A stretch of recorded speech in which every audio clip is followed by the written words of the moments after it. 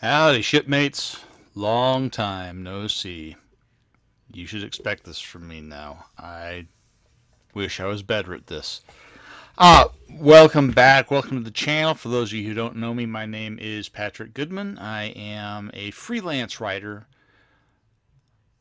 for the TTRPG industry. Been doing that for 25 years. For the past 8 years, I have been working a lot, not as much as I'd like, but a lot, on the Star Trek Adventures role-playing game, which is what brings me here today. Unlike some of the reviews out there, I was not sent this book for the purposes of eliciting a review. I was sent this book so I could work. I have writing gigs that were tied to needing this book, so like many of the freelancers, this was delivered to me early, but I am going to make a review of it. My boss, Jim Johnson, the project manager for the Star Trek Adventures role-playing game, said it was a good idea. But regardless of how this book came to be in my possession, it's legit. You all will have it very soon. The plan is to have physical copies at Gen Con, with pre-order PDFs being released a week or so before. So in the next couple of weeks, if I read everything correctly, pre-orders will have this arriving in their inboxes very, very, very soon. I think you guys are going to like it. There have been a lot of discussions on it being Doomsday because, oh my God, there's a new edition. Oh my God, there's a new edition. It's terrifying. It's horrifying. Don't get rid of your first edition books. Keep all of those. They are going to be of enormous use to you, if only for having so much lore in one place, but with minimal work on anybody's part. Those books are still useful. Those books have tons and tons and tons of good stuff in them. So don't get rid of them. I know there's been a lot of panic about that. The plan is also that the books, the first edition books, will remain available in PDF. Reprinting them physically may not happen. I know they're looking into the possibility of doing print on demand, but we don't know yet. We'll get back to you. So let's talk about this thing. This is the core rule book for Star Trek Adventures, second edition.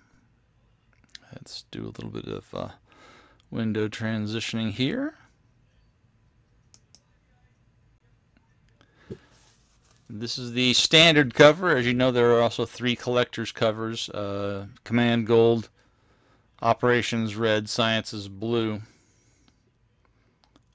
which I don't have pictures of at the moment, but let's face it, this book is gorgeous. The layout inside, as you'll be seeing shortly, is nice and clean. It's easy to read. There are a couple of places where I question the font choice and the color combination that goes with it, but I think that's just a testament to my old eyes. I have reached an age where sometimes certain combinations aren't my friends. But let's get into this. since we're looking at this cover, let's just go straight to a discussion of the overall art in this book, because the overall art in this book, and I'm going to zoom in a little bit here so we can get a closer look at this part of the cover. The art is gorgeous throughout. Most of it's new. There's been a couple of pieces here and there that have been repurposed from the first edition books for purposes of, making that art dollar go farther, get us more cool stuff. Unlike a lot of the other, like the original core book, this is not tied to a specific era, although they are leaning into a lot of the Strange New Worlds aesthetic. Just because Strange New Worlds is the flagship show that's actually on the air right now. But you've got Voyager DS9 uniforms, TNG uniforms, Strange New World, Enterprise, Discovery, Monster Maroons, more Strange New Worlds. I think they could have done something a little more original TOS to get one more uniform. Oh, and the ambassadors in the civies. But that from an art point is nitpicky. It's way more diverse from a species standpoint. Let's get back down to full page here. We'll get to these end papers in a minute. But as we go through here, it's way more diverse in terms of area. We've got the 23rd century is well represented. You've got TOS uniforms. You've got Strange New Worlds. You've got Disco Season 1 and 2 uniforms. The 24th century, likewise, extremely well represented. If there's one gripe that I've got, it's that it is leaning really hard on the 23rd and 24th centuries.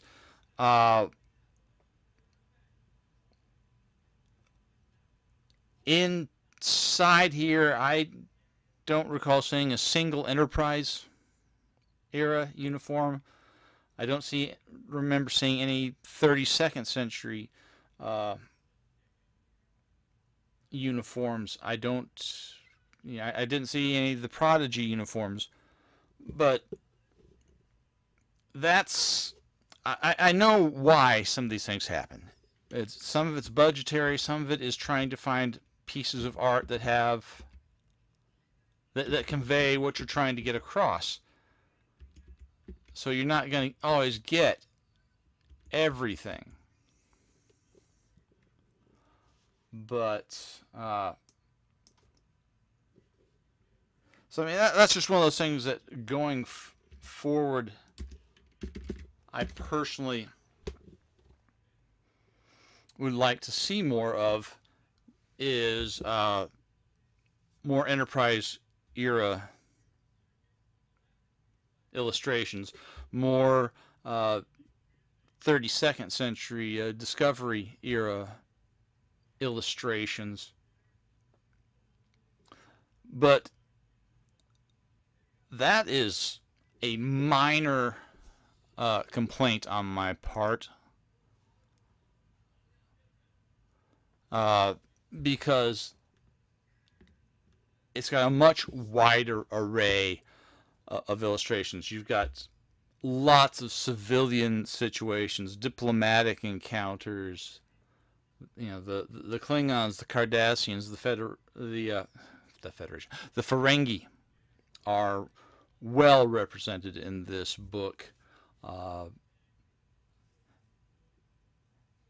and I mean that's on the that's just on the character art. A lot of the starship art, Enterprise is much better represented. You do see several shots of the NX-01 or NX class ships throughout the book, and like I say, it's a minor complaint. It's just something I would like to see addressed in future supplements. And knowing Jim,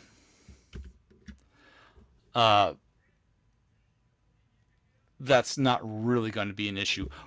One special bit of art that I would like to note here are these end papers. These are the front end papers. It's largely the map that seems to show up a lot in Strange New Worlds, but you've got this gorgeous, gorgeous map with all these different star systems and the basic layout of the big three powers in the 23rd century. And the back end covers, you got this Canon screen timeline, including the Terran universe, but here's the Canon screen, the Prime universe, significant events that happen in the Prime universe, and it's really, really nice. So kudos to the design team for making these part of the book, because they're end papers. They could just be blank, but they actually make them useful in this game, which I really, really like. So I'm going to get back to single page mode. There we go. I'm going to show off a little bit here. It's bragging, but and it really is, but I just think it's really cool. Some of the names that I get to share page count with. A lot of these are names you already know from other Star Trek Adventures books. But this is the one I'm going to fanboy squeal about a little bit right now. Dr. Aaron McDonald is the science advisor for the entire Star Trek franchise. And she is well represented in this book. Almost all there's a lot of cool science stuff that she wrote. She's a gamer. She plays our game, and now she writes for our game. This is not actually her first. She's got a mission brief pack, which I'll link later on. But I just am really chuffed about that, so I thought I'd show off a little bit. Like I say, I know it's bragging, but... And here's the forward by Jim, the basic introduction. You're going to see a lot of these little sidebars. These are some of the iconic characters. They're the pre-gens from the Quick Start. They are also on the cover. So there's a nice touch here. This is kind of how they presented some things in the old D6 Star Wars role-playing games. They had iconic characters telling you about different things, and they're fun to read. one thing that I want to point out, let me find, here we go. The thing that I should have pointed out when I was talking about the art earlier, and I didn't, is that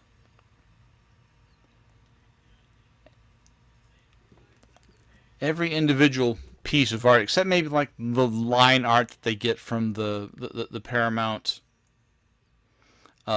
depository, but every piece of art is individually credited, because Jim rightly believes that the artists should get credit. And I imagine this is also a time-saving measure. That way when somebody says, who did this piece of art on page 219, we can just look at page 219 and see who did the art. So part of it is, yes, artists deserve credit for their work. Another part is time-saving. The Star Trek primer. A lot of you, like me, honestly, might be tempted to just kind of go past it. I would recommend not doing that, because with almost 60 years of Star Trek lore out there, even know-it-alls like me might find something that they've forgotten or didn't know in the first place. I generally don't have a problem admitting there are things I don't know. I'm not as knowledgeable about Voyager, for instance, as some people are. But there is a lot of good information inside, and a lot of the sidebars you're going to find here in character. Now that we've got all the TV shows and movies as part of the license, there are bits from Lower Decks. This particular sidebar is from Tendy's point of view, for instance.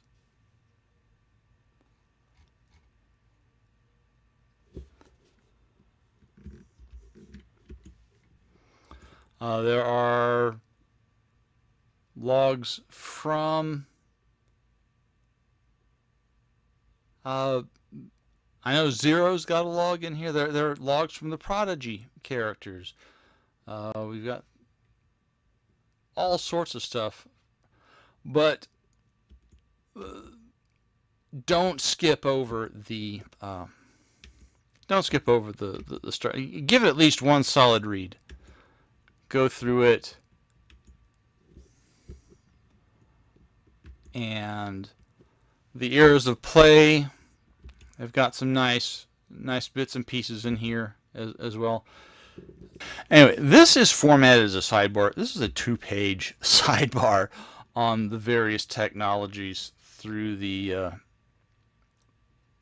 1,000 years or so of Star Trek history.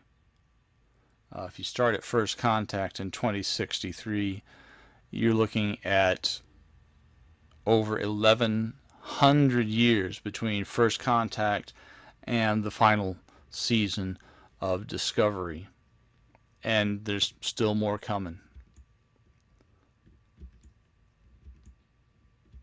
But there's a lot of extra information added to the various eras of play. Another one of my things is I really wish there was more attention paid to the 32nd century, the far future stuff from Discovery. I know that there just wasn't room, but I'm hoping that leaves room for, a source book, Jim, you have all my contact info. You know how to reach me. All right.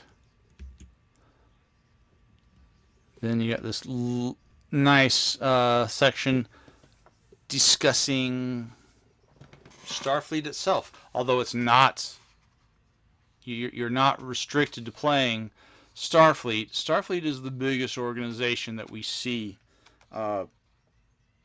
covered in the various shows, and this is another one of those sections that it's tempting for grognards and know-it-alls to zoom past that, and I just think this is another one where you should really give it at least one good solid read through to see what it says in there, because there's enough here that'll surprise you.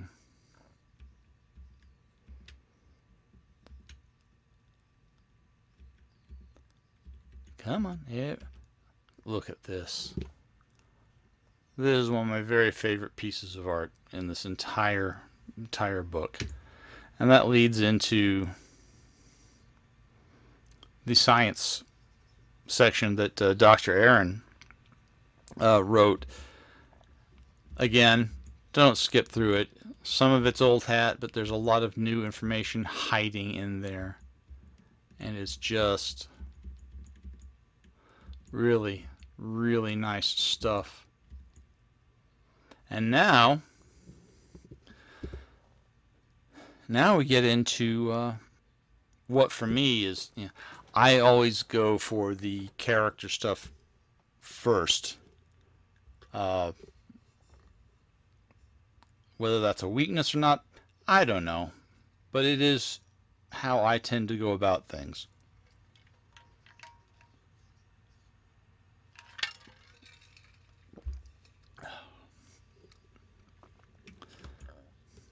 But it's got a nice section on what goes into a player character, the various attributes and their uses. There's a lot of these infographic things around. There's a lot of great sidebars expanding on certain bits here and there. How the attributes and the departments interact. This talks a bit about stress. Stress does work differently. We talked about that in the discussion we had not long ago on the quick start. Other people have discussed it more in depth than I am probably going to get into here. But it has some discussion on how stress differs, what focuses do. Huge list, page and a half of sample focuses. Just because a focus appears under one particular department doesn't mean that it's only useful in that department. Focuses, as longtime players know, can often have multiple applications. So these are just kind of suggestions. And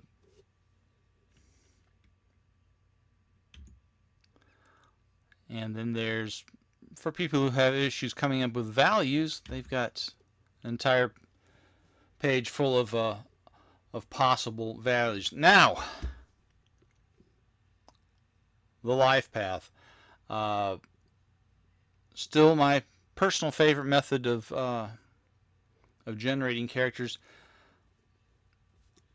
A lot of this is the same as you know from first edition, but because it's not limited to a Starfleet focus like the first edition core book was, when you get into it, there's a lot of new stuff, a lot of expansion.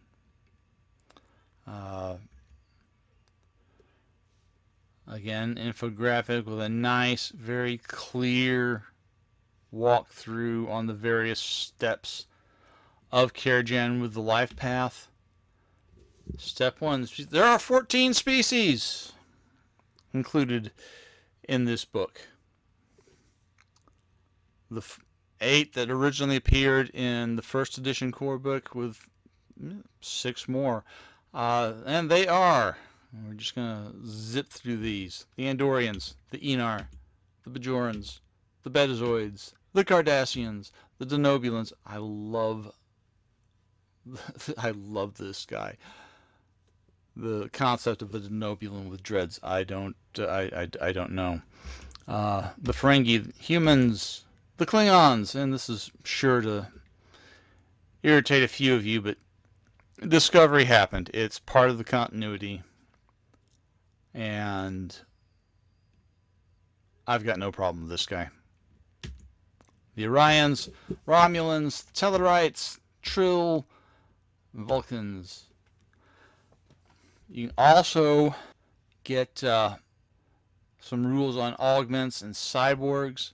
So if you want to have a character like Kayla Detmer or Arium from Discovery, you can. If you want to have a Julian Bashir or a Dal-Rel, you can. There are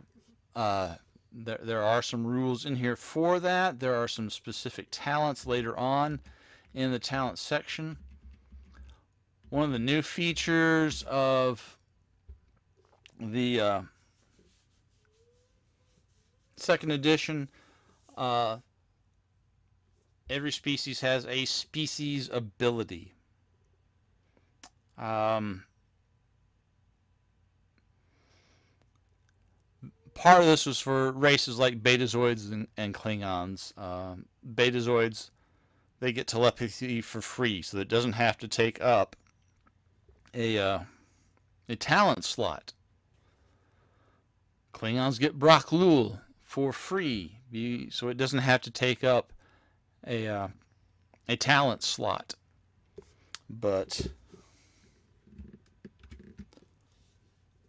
you know, the Denobulans, for instance, theirs is called Breadth of Study. They get 2 additional focuses, and this is different for every species. You know, humans get Faith of the Heart, which is covered in. You can see the specifics of Faith of the Heart in the quick start right this very minute if you want to. But the environments are the same selection of environments you had in first edition. Even with that, if you've got the player's guide, you can still use the player's guide alternate environments to generate characters with, because the process is the very same thing. The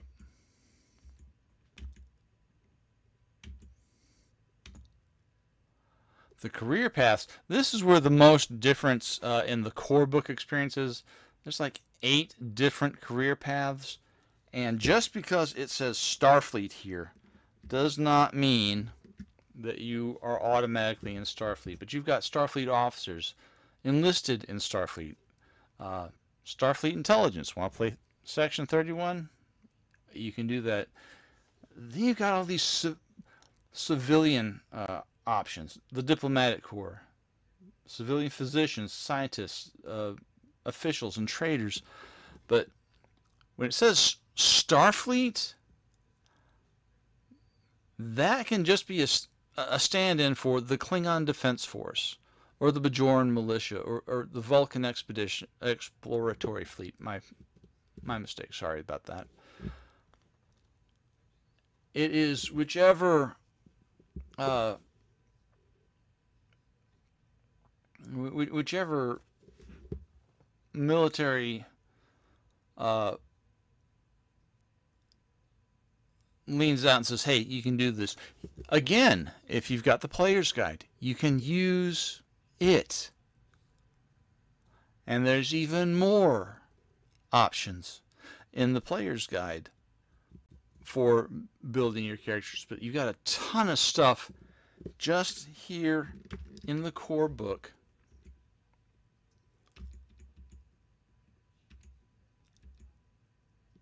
Experience, basically the same. The untapped potential and the veteran talents, these are the only two talents that are not in the big talent list at the end of the not at the end, later in the chapter. Career events, that is basically the same. Finishing touches,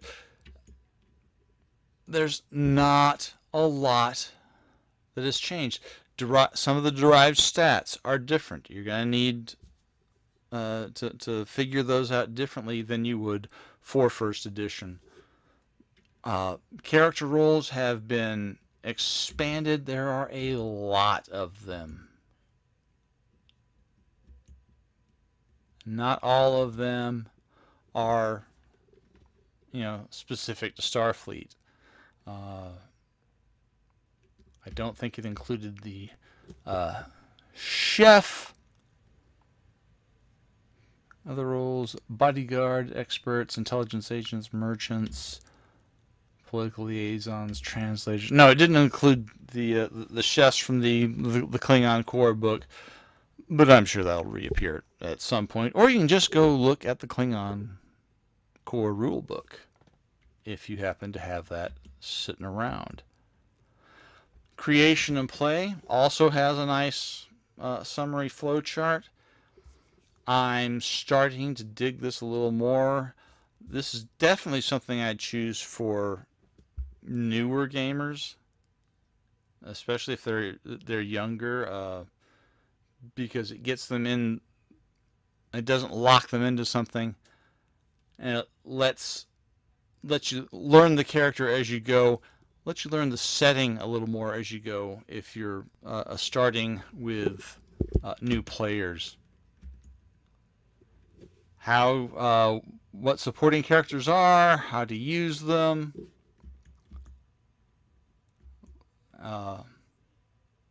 Largely the same.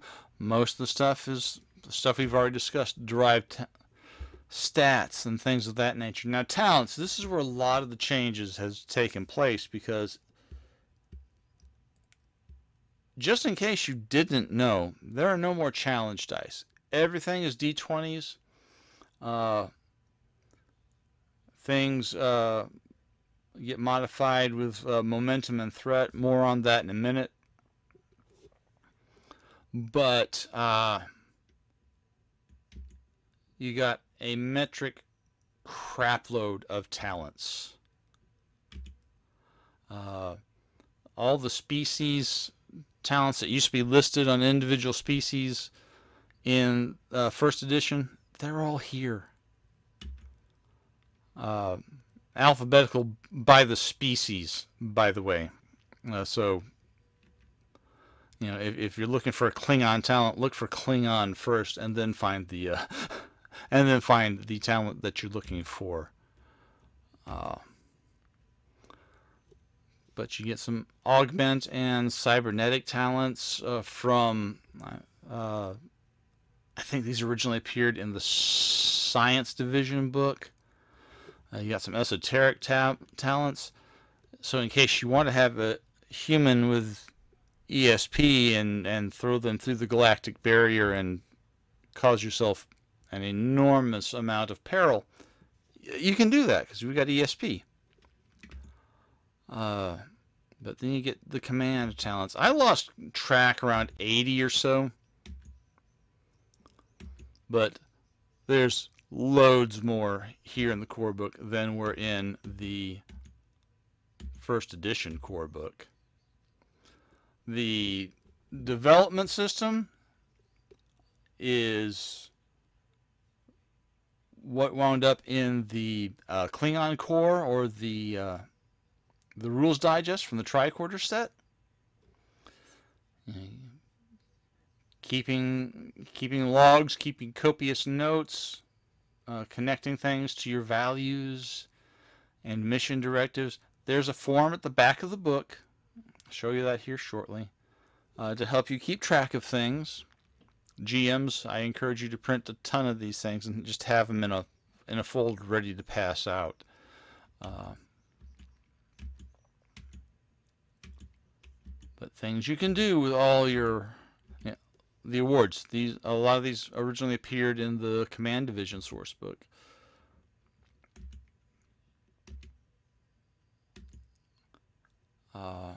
And then we get into ships. The ship building chapter, which is just as comprehensive as the characters. The basics of it are the same. You take a space frame, you add the mission profile to that space frame, you select some talents, and you have a starship. Because every starship, A, is its own character, and B, even though they're all the same class, they all do slightly different things. Missions vary. You might have one Constitution class that's equipped as a multi-role explorer, like the Enterprise, and then you might turn around and have one that's, the President's flagship, that could be fitted with, a diplomatic package. But like you get in the player's characters section, the various systems and what you can use them for, the various departments and what they get used for, the interactions thereof, how you get your various derived stats for starships also changed. You're going to want to read through this to get all the specifics. A nice rundown on various stations and consoles that can be used by your players.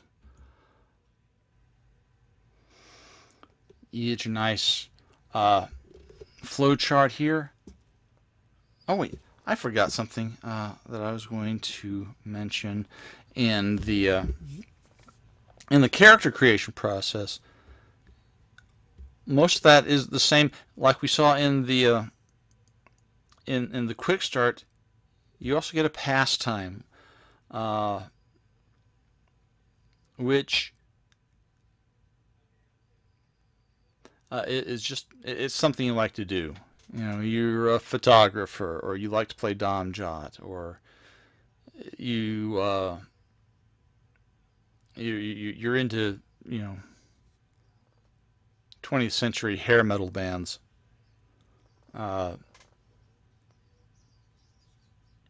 It's not something that's going to come up all the time, but it is something that if you can convince your GM to do it, you can use it as an additional focus. Actually, it's not going to come up very often, but it is something that can come up. Something that's similar that comes up for starships is the service record. We'll get to that in just a minute, but basically it is well, let's take a look here.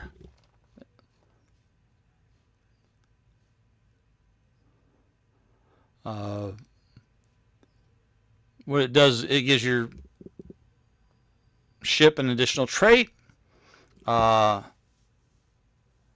provides some little special rules, and we'll take a look at that here shortly when we get there. But it's all the same and not the same. And I've been saying that a lot, but it's true. A lot of things are very similar. They're not identical, but a lot of this has been cleaned up. Now the space frames. There's some special rules that some of them come with. Here are the ships that are included in the core book: the NX, the Constitution, the Excelsior, the Ambassador, the California class, the Galaxy class, the Intrepid class, the Sovereign class, the Constitution 3, the ship that I kind of fell in love with in Picard Season 3. And then you've got a few non-Starfleet. You got the Klingon D7 and the Burrell. You got the Talis Bird of Prey and the D'Deridex Warbird, a Galar class Cardassian cruiser, and a Decora Marauder for the Ferengis. And then you get a bunch of mission profiles. Some of these were taken from, well, all of them were ultimately lifted from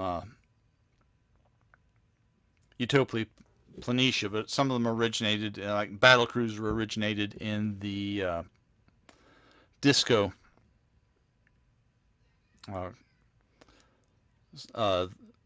campaign guide.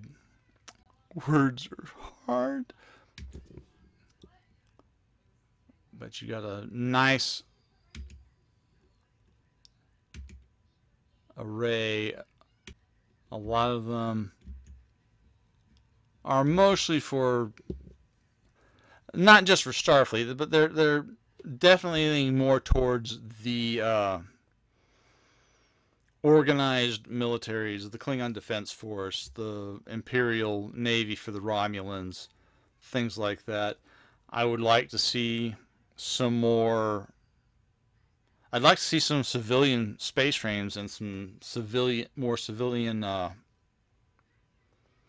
mission profiles, you know, merchant marines and things like that. But here's some of the things for service record.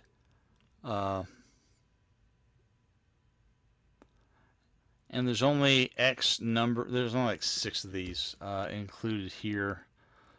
But that leaves room for supplements, baby. That's what we want, is, you know, more stuff coming out later. But none of this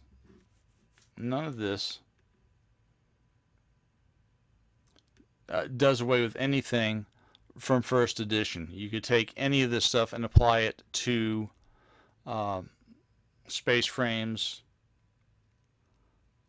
from Utopia Planitia. One thing I do like is the fact that the mission profiles now include a point for increasing a specific system to more tweak the ship towards the utility of that particular mission profile. So, you know, scientific and survey operations, your computers go up by 1. You can increase any system you want for multi-role explorers. I have not sat and done the math to see if they just took a point off of the system points for a particular space frame to be replaced with the point that comes with the mission profile.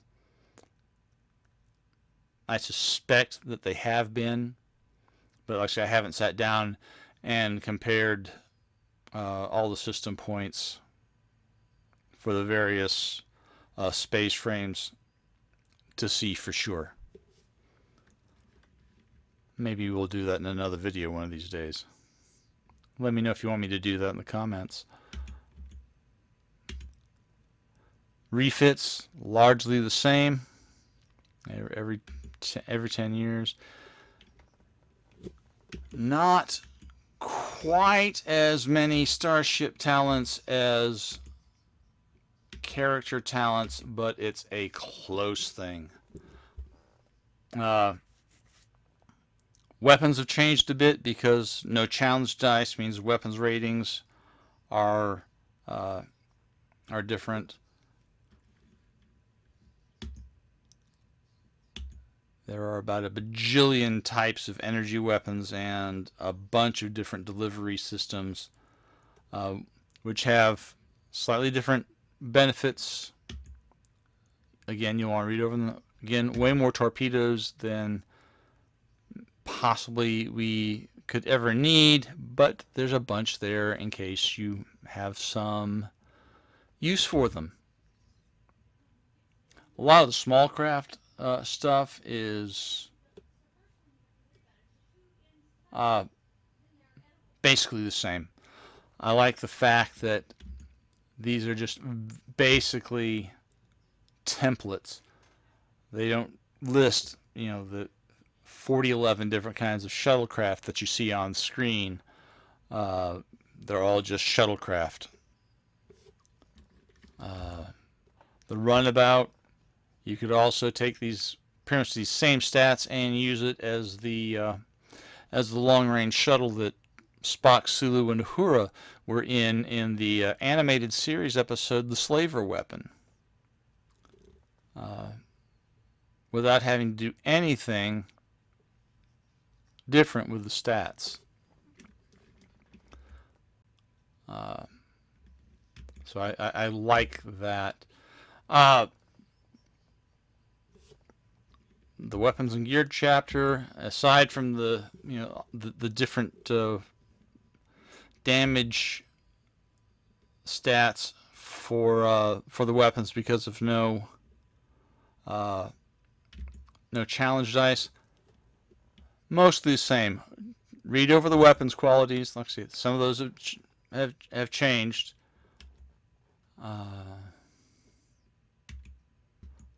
Lots of neat stuff. I love this picture.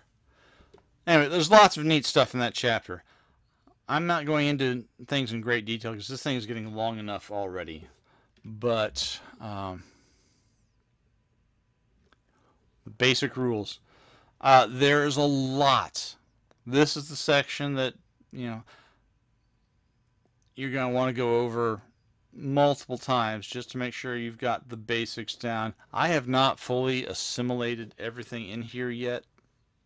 It starts off talking about scenes and encounters and goes more into depth on traits. What I have assimilated so far has given me a brand new appreciation for traits, something I never really used much in first edition, if I'm honest, because a lot of that I was still trying to absorb 7+ years ago, and most of the groups that I was running, I wound up being teaching the system to a lot of new players, some of them new to Star Trek in general, but so we were learning the system as we go. So I didn't use a lot of this. I mean, there's the basics of tasks remain the same. The GM assigns a target number. You figure it out with your attribute and department. The GM assigns a difficulty. You grab at least 2 d20s and you roll some dice. There are some specifics regarding rerolls and assists that have changed. I'm not going to comment on everything as I said earlier. I'm still assimilating the rules. I do like that examples are profuse. There are a lot of examples. Lots of extra guidance and sidebars, but there are bunches and bunches of examples to show you how some of this works. I'm not 100% sure that all of them are taken directly out of the shows, out of specific episodes, But knowing Nathan and how he did a lot of the examples in first edition, the vast majority of these are situations that actually happened on screen. Flowcharts, like I said earlier, these are all over the book, and they are enormously valuable. Some discussion on momentum and determination and threat. All right. One of my contributions to this book. I did not get to do nearly as much in here as I wanted to, but one thing I did do was this Technobabble table, which I'm very happy with how it came out. I'm very happy ultimately with how the Medical Babble table came out, although it wasn't what I originally wanted. I was really trying to come up with something very similar to the Technobabble table. Back here, I just couldn't do it. I spent 3 days of writing trying to come up with a Medical Babble table like that first one. And my oldest brother was a paramedic in the Air Force. My sister-in-law, emergency responder, paramedic needs. My other sister-in-law, my wife's sister, nurse. My sister, nurse. We got a lot of medical stuff going on in the family. I just couldn't make myself come up with that random babble type of table. So what we wound up with is a lot of esoteric injuries that you can have your medical players stumble upon. What might have caused it, and various different treatments for it. And I know it's not what some people are going to want in a Medical Babble table, and I'm sorry. But I am pretty happy with how it came out ultimately, even though it wasn't what I originally wanted. Now we start getting into things like challenges and, again, lots of examples. Extended tasks, extended consequences are a thing now. Some nice examples of how those work. And then we get into conflict. Again, since I haven't completely assimilated all the rules, we're just going to kind of breeze through here. But many examples. The one thing I didn't see, let me flip through here. Yeah, I didn't see, like, there's not really a flow chart in the social conflict. Although there is for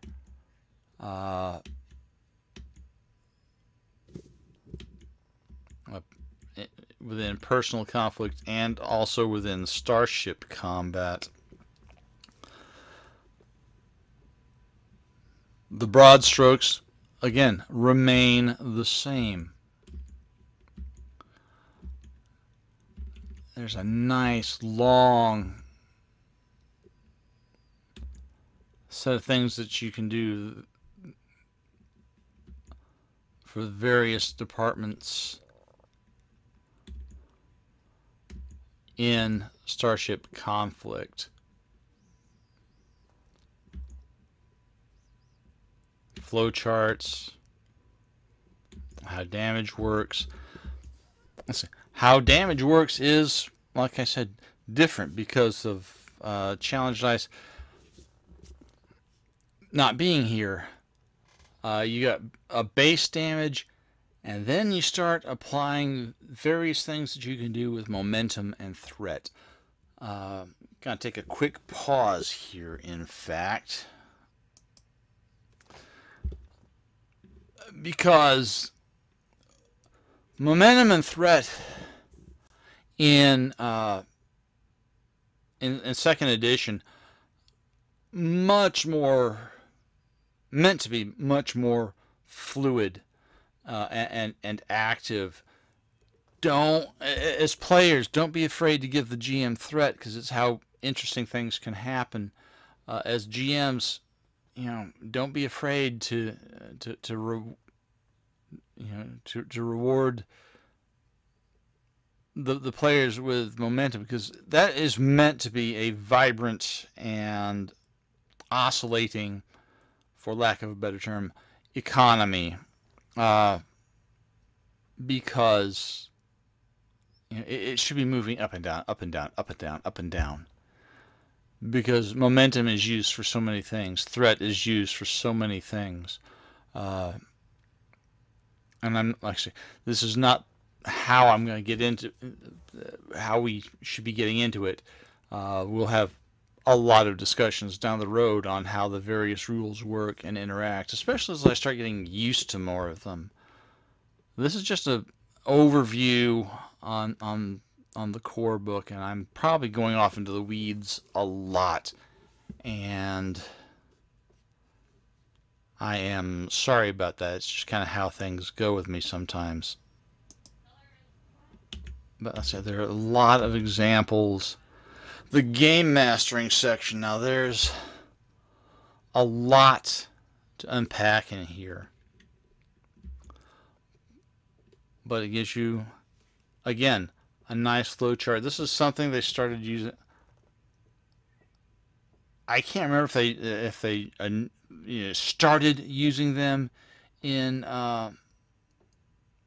Captain's Log, or if that was just where they really began to shine. But these flow charts,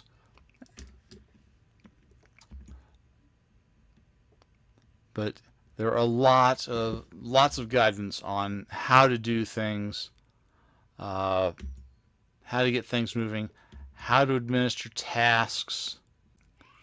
A lot of guidance on using traits, because as I have noted before, traits are a big deal. They're a much bigger deal than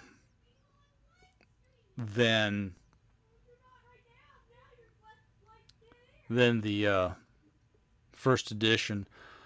Or I may have just missed it, because, as I said, I was dealing with a lot of new players, and I was still learning the system myself. So it's entirely possible, even years later, that I am missing things. But dealing with traits, dealing with values and directives, a lot of guidance on how to use threat. Lots of varying threat spends. Some nice guidance and more rules on how to use the extended task and the extended consequences. Then we get to the introductory adventure, which I have not really looked at. Partly still assimilating rules, partly because I am hoping against hope that someone will take pity on me and run me through this as a player. I want to actually play this, so I have not looked at this really much at all. And then we get to allies and adversaries. We're almost to the end of the book, guys. We're almost done here, which is fantastic, because, God, we've been doing this for what seems like forever. Explanation of the various types of NPCs and how things work with them. A lot of this is the same basics that you're going to get with from first edition, but specifics have changed. Some of the special rules have changed because of the various various changes to how stress works, how weapons damage works, things of that nature. If anything, if I had a complaint about this section, is that I feel like it's a little light. You got your usual suspects, but with some of the emphasis going on with Strange New Worlds, with it being the flagship at the moment, I was kind of expecting some Gorn bad guys. I was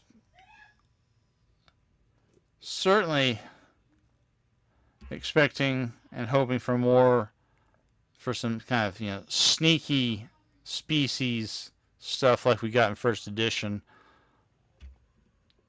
It's a little bit harder to play that Jem'Hadar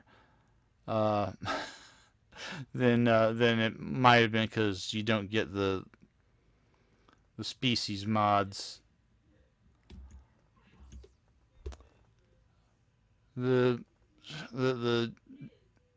NPC starships are also kind of light, but again, you still got all those first edition books where you can pull ships out and do a couple of quick tweaks, and you're ready and able to move on. I would have liked to have seen some more civilian vessels, but again,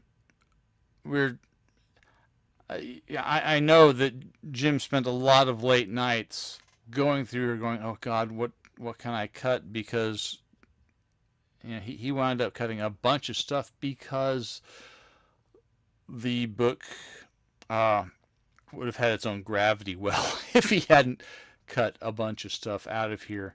So you got a few critters. I am both amused and terrified that the galaxy's most dangerous Pokemon is featured within these pages. The Mugato, however you want to pronounce it, because everyone knows there's about a dozen pronunciations. And that's it. Then you got your character sheet, you got your ship sheet, and that personal log. Like I said, GMs, print out a bunch of these things and just have them handy, ready to hand to your players. Players, if you want to, be nice, print your own. But these are things that will be very helpful with like the advancement system, as we discussed earlier. And then you've got a nearly 4-page, fairly comprehensive index. And guys, that's it. We have reached the end of that book. And I think it's a great book. I think it's a lot cleaner. The organization is so much better for my ADHD smooth little brain. And there's so much more that can be done straight from the core. You don't have to play Starfleet. You don't have to play a Federation species. You can start out with Klingons. You can start out with Cardassians and Romulans if you so choose. Since the majority of Star Trek shows do revolve around Starfleet, the Federation and Starfleet does play a huge role in this, but it's not the only way you can go about it. So if you have any questions or ideas, leave them in the comments down below. Let me know what you think. Let me know how you feel about this. Don't forget to like and subscribe and do all the algorithm stuff that makes me show up on YouTube. And I will be doing this hopefully more frequently going forward, guys. It's been nice getting back. So until next time, live long and prosper, and we will catch you on the next one.